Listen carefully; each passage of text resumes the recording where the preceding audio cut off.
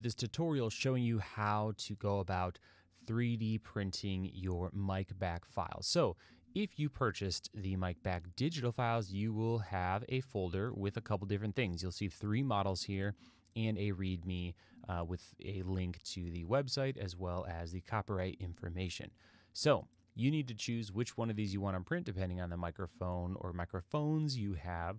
For this example, we're going to start with the MicBack NTG. You will also need obviously a 3D printer, but also some kind of slicing software.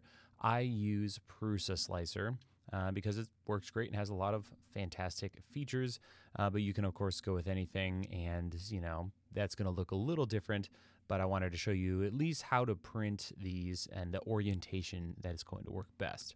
So we're going to go back to Finder here.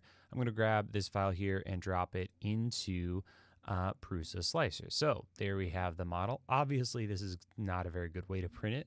So what I'm going to do is select the model, and I am going to choose the Place on Face tool and select this face. Now, all I'm really doing here is rotating 90 degrees. So I could do that with the Rotate tool, but I have that slick little tool here in Prusa Slicer. So this is the orientation that I would recommend printing. You'll notice that everything is either mostly vertical or at a 45-degree angle.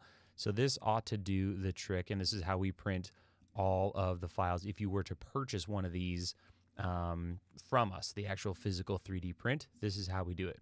And from here, you can choose whatever kind of quality settings you go with. If you're going to be printing on a Prusa printer and you're going to be using Slicer, this is the setting we use right here, 0.20 quality, the preset that comes with Prusa printers. Then I would just hit slice, and in a smooth hour and 10 minutes, we would have this print done. Let's hop back into Finder and grab those other 2 files. And really, honestly, it's just the same thing for these guys as well.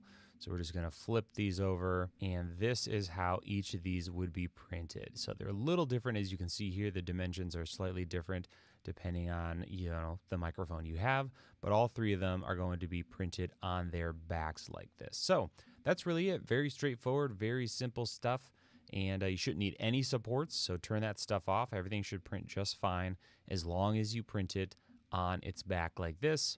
And of course, you can print a higher quality if you want. You could go with something like 0.15 quality. That's totally up to you. So that's going to wrap this one up. Thank you guys so much for watching. And of course, if you want to learn more, you can head over to camerafoundry.com.